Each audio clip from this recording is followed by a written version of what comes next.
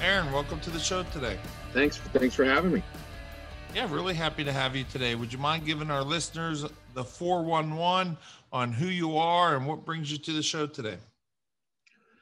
Yeah, my name's Aaron. Got 4 kids. Been married 22 years, and got 5 auto repair shops, a sales training organization, and a consulting firm. So that's what I do, and stay very, very, very busy doing just that. Trying to help other shop owners get their businesses turned around and fix cars in the meantime, and trying to help my employees move up in the world. That's great. And where are you located? I'm outside Nashville, Tennessee. Okay. And when did you get into the auto repair business? I started in 1999 in a barn in my backyard, living in a single wide trailer. So take us through that. So, fast forward 22 years, sounds like, you've been married for 22 years. If you do the math, Yep. It's right around when you started your business. Yep. So you must have a very supportive wife who's been there next to you during this whole process. What was that like starting in the backyard like that out of a barn? I was ignorant. I was not very bright, and I did not know what I was entering into. But that's the beauty of starting a business. If you're dumb enough to start it, you don't know how much pain it's going to cause. You probably have a pretty good chance of success. I think if somebody tells you this is going to really suck, this is going to hurt, you may not even attempt it. You may not even start. So I love that I was a little bit ignorant, or a lot ignorant. We got married right then. I'd met my wife on the internet as a teenager back in '96 when the internet was just a wee baby. And we got married. A couple years later, started having kids. And don't worry, now we're on a double wide. We've moved up just a smidge. We raised our kids in that little single wide trailer till we built a house, and then moved on, built another one, then moved on, built another one. But there was a lot behind that. And I've never worked for anyone else in the auto repair world. I've always just worked for myself. And then as we grew, I eventually got stolen from in 2012. Set me back along almost, it felt like it should have set me back a decade. It ended up setting me back about probably 4 years, 3 years, but it should have set me back a decade. But through God's grace, we got through that, and then ended up getting into consulting, and then sales training, and then now a few other pieces that go along with auto repair. So yeah, it's kind of blown up since then. When you said that you got stolen from in 2012, I'm taking that was kind of like a inside job with the employees. Like, you mind elaborating a little bit on that? So I had decided, instead of opening new locations, I'd do this real smart thing and get into used car sales. And I was working on high-end European cars out of 3 stores, doing about 4.5 million. I was 32 years old. I was making about $1 million a year. I had an 8th grade education. I'd come from a single wide, thought I had it figured out, and because I'd done it on my own, and worked my way up. And I got a big piece of humble pie, and I got stolen from it. Ended up being when it was all said and done, just under $1.4 million. It's about $1,375,000 between the theft, the recovery, the debt I went into to pull it out. And it was a very rough time. Almost lost everything. That lasted multiple years, trying to get that cleaned up and get out of that situation. And I was in trouble with the IRS, the Tennessee Department of Revenue. I was 4 hours from having my doors chained shut, with sales tax being behind. I was behind on 941s, couldn't file bankruptcy. Owed franchise excise tax, owed employees retirement accounts, owed back rent, everybody. I owed everyone. And so I went from being everybody's darling child to all of a sudden overnight being, the outcast. And what was worse was the timing. I just built a home. I just bought a bunch of rental cars. I had just remodeled a new location.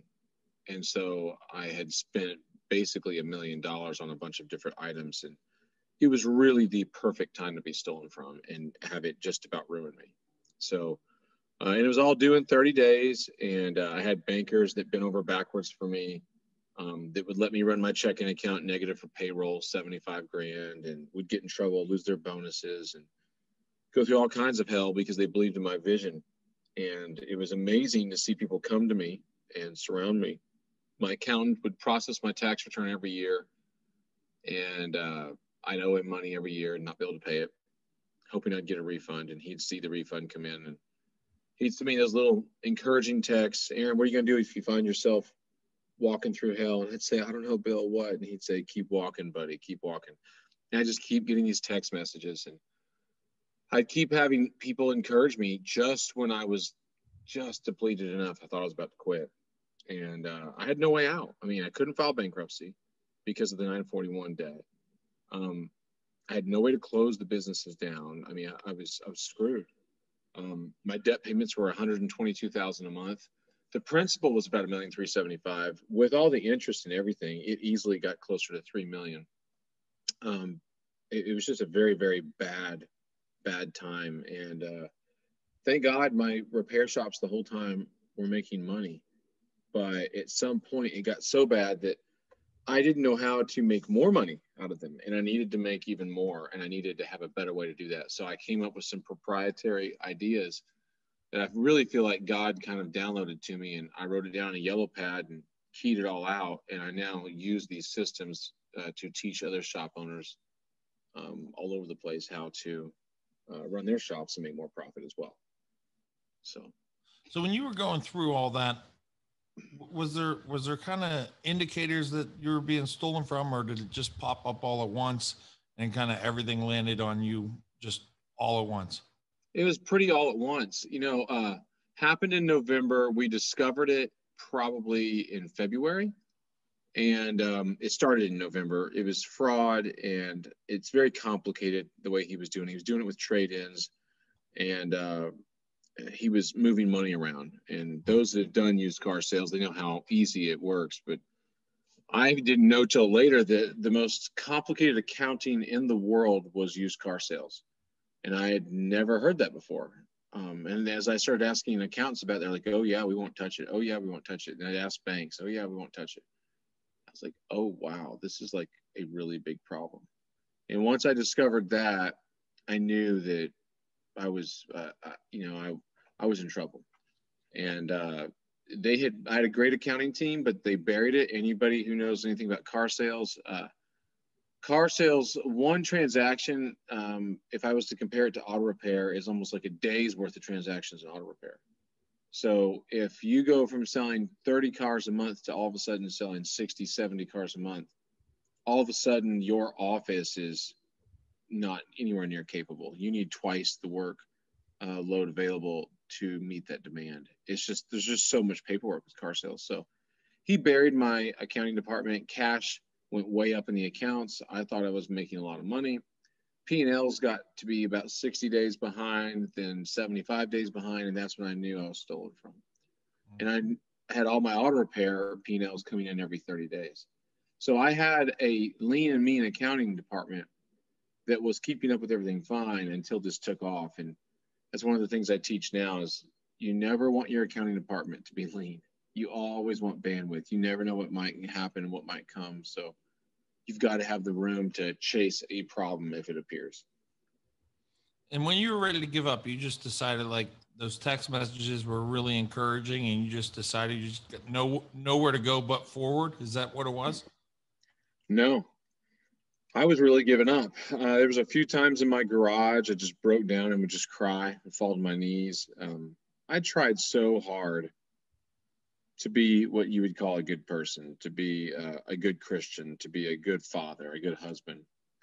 And to know that vendors were talking bad about me because I had commercials on the radio, but yet I couldn't pay my parts bill. To know that clients were upset because I couldn't give them their money back when they wanted a refund. To know that employees were mad because they had to hold their checks from Friday to Monday. That sucked. To watch really good employees leave one by one by one, and they saw the ship sinking. That sucked. And just very, very, very, very painful. And as we got closer and closer and closer to it, getting really bad, somebody told me about a book by Ryan Holiday called "The Obstacle Is the Way." Little book. I picked it up. I start reading this little book, and this book basically covers, when you find yourself against the enemy, you got the mountain on the left, you got the sea on the right, and the enemy's right in front of you, and it's blocking where you want to go. And the enemy, if they're out of the way, that is the fastest route. To go around the enemy and go over the mountain or go through the sea would take much longer. And when I read that book and I got to the main concept about 3/4 of the way through it, that the obstacle is literally the way to go. It's trying to distract you from it, but that is the route. I closed that book. I jumped up, and I sleep in the driver's side of my bed. And my wife sleeps in the passenger seat. So I jump up out of the bed, and we're both reading in our bed. I had the traditional 2 lampstands on. And I started marching around the bed all the way to the right and all the way back to the left. I was like, that's it. I'm going for it. I'm going for it. I'm going to do this. I'm going to do this. And she's like, okay, fine. Yeah, whatever. Do it. And she was numb. She just got numb from it all. But I finally got pissed off. I got angry. It beat me down so hard that I started losing my personality. And all of a sudden, it was like, I raised up. I puffed my chest out. I was in it. And I started seeing a way through, and I got really pissed off. And then as soon as I got mad, I started seeing progress. And that's when I started seeing breakthrough. And that's when I started seeing my old self come back, full of piss and vinegar and ready to do this. But until I got angry, I allowed myself just to be beat down, which just kept killing my spirit and killing my spirit and killing my spirit. And I had had a bad temper as a young man from my father, who always had a bad temper. So I had always tried to bury my temper. Well, in doing so, I buried passion. And the only thing that was going to get me out of this was passion, not math, not some new formula, not this or that. I needed passion. Now, later the formulas came to me. Later the math helped me. But before then, the human part of me needed its cup filled, right? I needed to be filled back up. I was on empty. I was bone dry. And the moment I got that passion faucet, if you will, turned back on, I started filling back up. And then I had that fire in my belly. But I had to kind of tiptoe into that area where I was a little pissed off to be able to do it. So. And once that kind of fueled you and put you on the right path again, what were the other emotions you started to feel? Like once you went through the part of being pissed off, like in the passion, like was there a part where it just flipped to where it wasn't necessarily, was it wanting to make it right for all those people that were talking negative about you? Was there a part where you're like, you know what, I'm going to show them who I really am? Yeah, there was a part, not revenge, but, one of those hold my beer comments, you're like, watch this. And I don't drink, so that's a big deal. And I knew in my belly, like I had this fire starting to take off, and I knew this was part 2. I was getting a do-over. And the moment I realized that, and I could see it like a video game, like I didn't need to put this pressure in myself that this was my only life. This is the end all be all. Because I kept thinking, 10 years before this IRS debt falls off, there's no way out. They're going to garnish my wages. I'm going to lose a whole decade of my life. And I was just getting very depressed thinking about that. And the moment that I got pissed off and angry, I think courage had room to reappear, and it had not before. I think I finally started believing I had the right to enjoy myself. On the weekends, I would not let myself enjoy my family. I felt guilty for it because we owed so much money. To feel that I could enjoy myself, that I could be brave, that I could say, I deserve this, that to fight for myself and my family felt good. And I started to get a little bit of satisfaction finally out of it. Just seeing little breakthroughs here and there. But don't get me wrong. As those little breakthroughs started compounding, that snowball got bigger and bigger, and the debt just started rolling off and rolling off and rolling off. And everything started to change rapidly. And when everything started to change, was there a point where you realized that more sales and more auto repair shops would help you get you out of where you were too? Was there a mode of expansion that was in there? Yeah, I ended up blowing up to 8 stores from 3. And one of the chains that I had bought, I bought 2 separate deals, and one of the chains I bought was just honestly a crap chain. One of them was one location in the chain was good. The rest of them were really, really poor. And I got out of those. I took them all on, but then I sold one of them off, and the other one I tried to sell, wasn't able to. I was able to get the landlord to convert it to a note and get him to sublease to somebody else. I found my way out, basically. But as I've navigated that, I found myself believing that sales fixes everything. But what I forgot was that profitable sales fixes everything. And I took on some bad locations that were just break-even stores. And I thought, oh, I can kill it. I can do more than that last guy. He was a loser. And I got in there and go, oh, crap, I'm a loser too. This is a hard market. And all my stores had been in wealthy areas before. And so until you've been, I don't care if it's a lemonade stand or an auto repair shop, until you've been in a tough market, you don't know what it's like. You can get very arrogant thinking, I got this figured out, when you're doing 3 times the volume this other guy across town. This other guy across town, though, if he's got a tougher market, he might be twice the operator you are. You're not having to deal with near the challenges. So it was very eye-opening to realize that, markets really played into the success of a business, big time. So the markets, would you consider that like location, or would you consider that more like the actual like towns and cities that you're opening in? Both, because, you could be in an okay town, but in the worst part of that okay town, or you could be in the best part of that okay town. So I would say both. But yeah, you want to be on the right street in the right town. And that's where you always make the most money. Location, location, location, every single time. And all my stores are in great locations now. So yeah, I'm a big believer in that. And do you own most of your buildings, or do you lease them? I own one, lease the rest. I'm trying to buy them, but landlords in this market aren't wanting to sell. So yep. They enjoy me being a good paying tenant.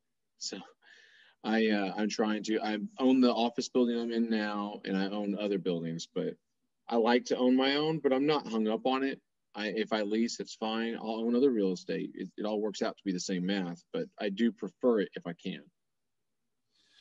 So along that journey, I would have to think that part of you wanting to rectify everything too was to be a good role model for your kids too. Is that really important to you as well, to kind of show them like maybe they didn't know exactly what was going on, but I think sometimes kids pick up more than they let on sometimes.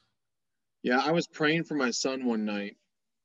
He's 16 now, so I don't know. He was 8 or 9, something like that. But I'm praying for him one night, and he said, "Daddy, do we have enough money to pay our bills today?" And it just like, it's like a dagger to the heart. You're like, oh my gosh, I suck. And your 9-year-old's looking at you like, you need my $2 out of my bank account, and you're just like, ah. And I still remember that day. That rocked me. I went downstairs and told my wife, we're saying too much in front of the kids. They know what's going on. And she's like, what do you expect? It's all we're doing is surviving right now. And, I'd be crushing it. I'd make 140 grand in a month and have 132 go straight out the door to pay debt. I just watch it go by. Couldn't do anything with it. And so if I wasn't clearing, $1 million, $2 million, $4 million, I wasn't even able to stay open because I had to pay income tax on this. That's the problem. I'm paying income tax on the money that I'm making to pay off the debt. I'm still the largest theft in the state of Tennessee at this point. I have a great record here in the state. And so, it was a very, very scary time. My daughter, once I started consulting, my daughter, to give you an idea of the bond, I was up front teaching at an event, and she laid on the floor doing her math homework with her AirPods, and she's got her little feet up in the air, and she's kicking them back and forth, and she just laid there on the floor right next to the podium, and it had about 250 people there. And they just thought it was the coolest thing. And she just wanted to be near her dad. It drew us together. It made us a lot tighter. But man, we lost some time too. I mean, I was working 6 days a week. I only took off Sundays, and Sundays I couldn't mentally turn it off. I just worried all day long. And it's sad to me because there are so many businesses right now that are literally going down into this right now, right? They're lying to themselves. They're taking on a new charge account. They're using up a credit line at the bank, and they're slowly going down. But because they don't understand their numbers, they don't even realize that they're going further and further into the hole. When right now they could do something, and they won't do anything drastic until they're hundreds of thousands in the hole. And then they get to me, and I'm like, oh my gosh, I hope I can pull you out of this, because a lot of them don't have the drive that I did. So it's rough to see that happen. It's rough to see that manifest before you know that you could stop it if they would just listen. Yeah, I appreciate your honesty when you're talking about the giving up part, and you say, "Oh no, I almost gave up a bunch of times," because I think that's the hard part. Is I think when you have your own business, everybody has different challenges, but when you get on the other side of them, that's when you can kind of reflect like you are now, and it has to feel really good to where you are today compared to where you've been. And I think part of it is never losing part of that identity, that, if you can go through that. I would imagine when, March 15th rolled around last year and we get hit with COVID and it changes the world, that you're like, hey, I got this. I went through something, that was 10 times this. I can handle it. Not knowing really what it was, but you knew that there had to have been a part of you that felt like, boy, I'm kind of prepared for adversity. Yeah. I had been consulting probably 4 years at that point, and COVID hit, and I was in Turks and Caicos with my family, and my wife said, you need to do a webinar every single night this week. I was like, really? She's like, yeah. So I went on live and I just started breaking down all the scientific studies about the disease, what I saw the government doing, what I saw interest rates doing, what the stock market was doing. And there was several nights I had over 1,000 people watching. So I was like, okay, this is going somewhere. And then I kept doing it. I got all the way home and did it all the way through until, gosh, I went from March 15th to April 15th till tax day. And I did it every single night except Sunday night, 6 days a week. And we flew back home on Sunday, and I just kept doing it. And I would go from 8 p.m. till about 10:30 at night. And then from April 15th to April 30th, I did it 5 nights a week. My wife was like, you got to pull back some. The family's fried, you're fried. And so I cut Saturday nights. And I had at some points, guys, 4,000 to 5,000 people on a Facebook Live. And I didn't know it. It was chiropractors, it was doctors, it was attorneys, it was people that own dry cleaners. And it was everybody that owned an auto repair shop was telling their buddies. And so I had about 600 clients of myself, and all of my clients told all of their friends, and it just went like a wildfire. And I was bringing on the best accountants I could find in the country, the best attorneys, everybody that did anything with employee HR issues, et cetera, because we were all having them with employees not wanting to come to work, et cetera. So it was a very, very rough time. But what was nuts was my consulting company grew during that period of time. We ended up giving all of our members half off that month. We had a bunch that were freaking out, so we just went ahead and gave them half off. And I'm proud to say that by the end of COVID, probably 95% of all of our clients got both the PPP money and the EIDL grant, and were able to apply for the EIDL loan at the end. And we walked them through all of it. And all of my competition, I would say that it would be probably the best maybe was 50% of theirs, if not maybe only 30%. We had a lot of clients coming to us saying none of them were talking about it or teaching on it. And so, me going through that allowed me to even lead them when I had no idea where I was going, by God's grace, to get everybody to the other side and get them the loans and the funding they needed to stay open. And that was a very, very hard time. Probably the closest to burnout I've ever been in my life was last year during that 6 weeks. It was harder than when I got stolen from. Not emotionally, harder just physically, because my own stores were in trouble. I was going in there, cutting everyone's pay, telling everybody you're on hourly. We're in survival mode. We epoxied floors. We, painted walls. We did whatever we could, but our business cut in half overnight. And so we were in total survival mode. It was very, very scary. And, our team stood behind us. They backed us, but we got through it. And every day I'd get home at 6:30, 6:45. My wife would give me some food. I'd wolf it down real quick. I'd jump in front, make some notes in front of my camera, turn the camera on. About 7:45, start talking to people, 8 o'clock start, and I'd end about 10:30 to 11:30, depending on what was going on that night. And I did that every night for 6 nights in a row, and then I did it 5 nights in a row. But I didn't know it. I mean, I was exhausted. At the end, I'd go to a conference and people would tell me, Aaron, had you not done that, I don't know where I would have been. Every night I'd start to watch TV. I'd get too stressed out and I'd be thinking, what's Aaron talking about? And they'd turn me on their TV. And they said that it was keeping them hopeful, keeping them alive. At the time, I didn't realize it was that impactful, but it was because of what I had been through. And so I appreciate you making that connection. It was a strength that was needed later. That's for sure. Yeah, it almost seems like you were used in that moment too. Like, it set you up back then, and then before you know it, you're leading packs of people, really.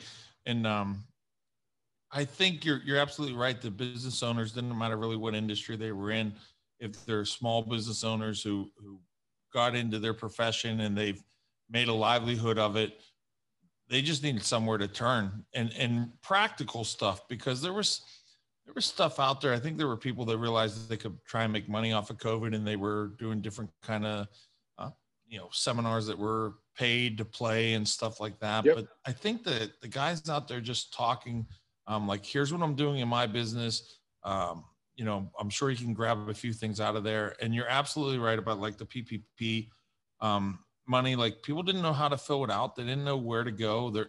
They go to the bank they've been with for 20 years, and the bank didn't even know how to tell them to fill out the forms. And I think there's a lot of connections there of what you did was just real good work, and just paying it forward, really.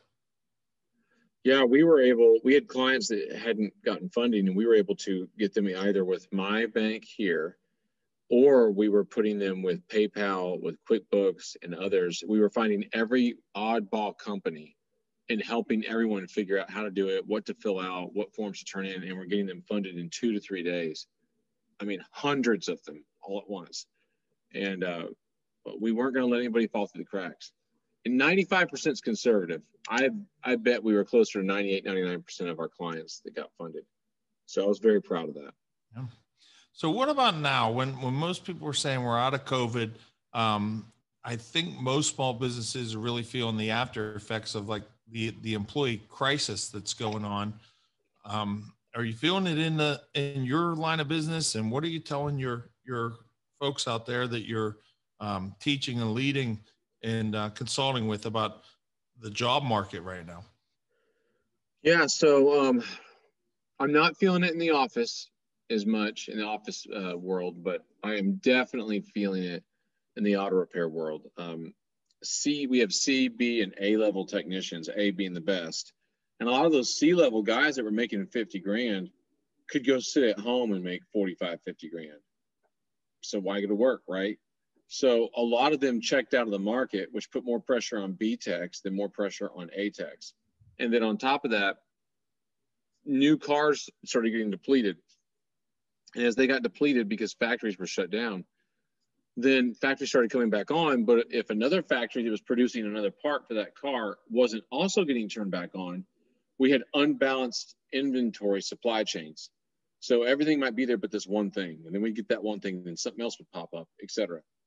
So we went from, let's say, out of 100 cars on the road, if 20 of them were under 2 years old, meaning they needed no service, now 90 of them need service and only 10 don't, because no one can buy new cars. So people are buying, 10-year-old cars, 2-year-old cars, 1-year-old cars instead. And so now cars that normally would sit in the lot for a while and not need a timing belt, all of a sudden need a timing belt because they're not sitting there for sale. They're actually being driven. And so it's ramped up the auto repair world. So we're probably going to have a crazy year, but skilled labor is where I'm seeing the shortage. Blue collar, skilled labor. And it's not a lie. It is absolutely real. And until we get a lot of that unemployment to stop, like ours stops, I think, in Tennessee, July 2nd, we're not going to see some of that lower level talent start getting back into the market, which then relieves a little bit more at the higher level, and then so on and so on and so on. And we need that. We need that gradual stair step that people used to do. The government intervention, in a lot of ways, actually hurt us more than helped us. They put too much support out there, which allowed people to stay home too long and create some bad habits for them, right? They're not going to be embracing dignity and hard work, et cetera. What makes, a man or a woman really be proud of what they've achieved. And instead, we've turned us into a society of, well, what's in it for me? I'm going to get what's for my family and mine. And the sad thing about that is if we all become selfish in that way, that's the end of America, right? If we all become selfish and I'm going to go out and I'm going to, in a healthy way, go out and work and achieve for my family what I want my family to have, and that's healthy.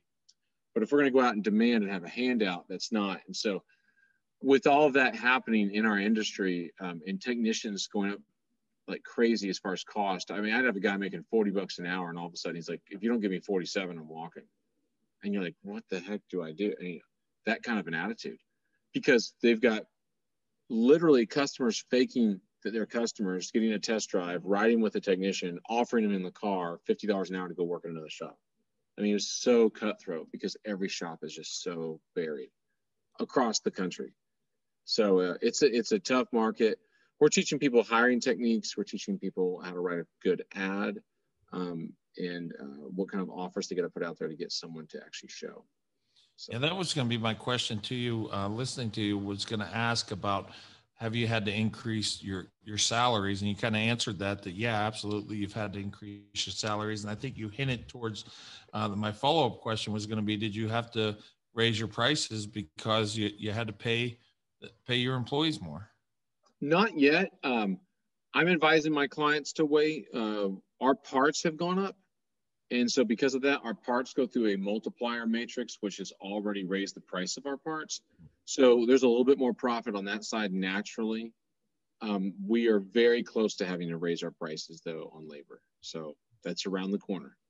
And how do you feel about like when shortly here, when you put some ads out, you get people that are going to apply and you look at their resume, and then for the last year or longer, there's a gap that their last job was in early 2020, and you realize this is somebody that was home for 15 months and took the unemployment for that long, and now they're ready to re-enter the workforce. Like, it was easy to judge that in the beginning, but now you just got to go, you know what? I'm sure they're a good person, because I had friends that I found out they were like, yeah, I guess I'm gonna stay home. I mean, blah blah blah, and I'm going, really? I kind of liked you. So it's like, and I'm not trying to be judgmental, but when you own your own business, there's no option. You got to go to work. But then when you see someone just say, yeah, I'm just not going to go because I don't have to. And there's no way to prove it. There's no way to prove it's not, quote, COVID. That was tough. That was definitely tough to not judge someone. And so when you found yourself doing it, you kind of had to say, well, do I need an employee? Yes. All right. Well, I guess I got to get over it. You're not going to be able to get only entrepreneurial type thinking employees. You got to get people that are going to jump in and make it happen. And that's what I had to do. So sometimes you got to ignore that part of the resume. I like that. I really do, because I think that's what people are going through right now. They're in that moment of trying to figure out, should they judge, shouldn't they judge? And you're right. The employers are just in a spot where they just need to hire. And I think we don't have a choice. Yeah, no, you're absolutely right. You have to hire. It really doesn't matter what industry. I think everybody's seeing it. What do you say to the entrepreneurs that have listened to us today and they hear your story and they may be going through something that in their life feels like what you went through, but back in 2012 and 13? Like, what kind of advice do you have for them? What do you tell them? I would tell them to not give up. Surround yourself with positive people. Don't keep it a secret. Get outside perspectives on how to fix your situation. I think I could have got out of my situation in a year if I'd had more wisdom around me. I made several panic and fearful decisions that I wish I had not made. So I would encourage people, get smart people around you.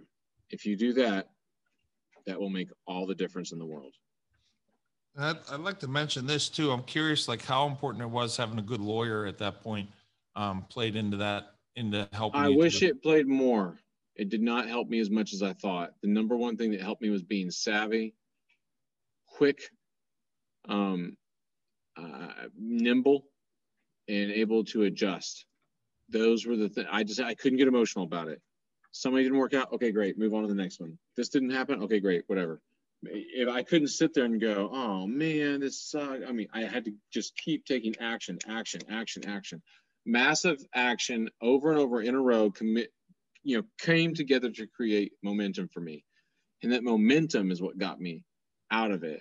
And I'm going to be honest, I had some kick-ass employees that stuck with me through all of it that I have rewarded today. But a lot of them didn't. Those ones that did, I took care of them. And where does the future bring you as far as your consulting and your business? Like what's on the future agenda for you? I'm going to keep growing my shops. I'm going to open more, but my number one thing right now is probably going to be just focusing on the consulting side. That is blowing up. It's getting larger every day. I at this moment run one of the largest masterminds in the world, and it just happens to be focused on auto repair, which is pretty cool. Had a lot of people fly out just to see our mastermind in action and see how we have it designed and how we run it. And I'm very proud of the community we've built. It's filled with the most amazing people on the planet. They are what makes it so great. And I'm totally blessed to be here and to have the Lord make this an option for me to even be a part of it. It's just huge. So the future is really going to be me focusing on raising up leaders in that area of expertise in auto repair so that I can get them to become something great in their town, in their community. So. And if people want to get more of you, Aaron, and find out, learn more about your story, learn more about what you're doing today, where can they find more about you? I would say probably on Facebook, Shop Fix Academy's Facebook page. Also, they can probably look on YouTube. We're updating some new stuff there. We operate a lot inside of Facebook groups, so a lot of people have no idea how large our organization is because we keep it somewhat hidden. But those are probably the best places to follow along and see what's going on. Now it's time we solve the equation to Aaron's success. This is when I get to ask you 7 rapid fire questions to solve the equation to your keys of success. Are you ready? Oh boy. Okay. All right. Best seminar or teaching that you've ever been to? I was in a guy named Greg. I was in his living room sitting on the couch, and that changed my life in 2006. 10 people in attendance. Favorite item you bought recently under $100? I'm looking around thinking, I'm not very material. I'd say a pair of sunglasses, Serengeti's.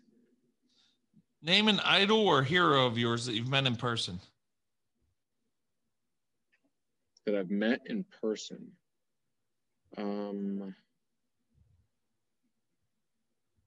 Probably Marcus Lemonis. Favorite book to give as a gift? Be My Guest by Conrad Hilton. Something you do every morning before you brush your teeth? I look at the schedule for the day. Your personal mantra or favorite quote? I got so many. Do whatever it takes, company. and place you go to decompress and reset? My lake house. All right, Aaron, thanks so much for being a guest on the show today. I hope everybody enjoyed the conversation as much as I did, and we look forward to watching online the future that you keep moving forward and doing some great things. So thanks so much for being on today, Aaron. All right. Thanks, guys. I appreciate it.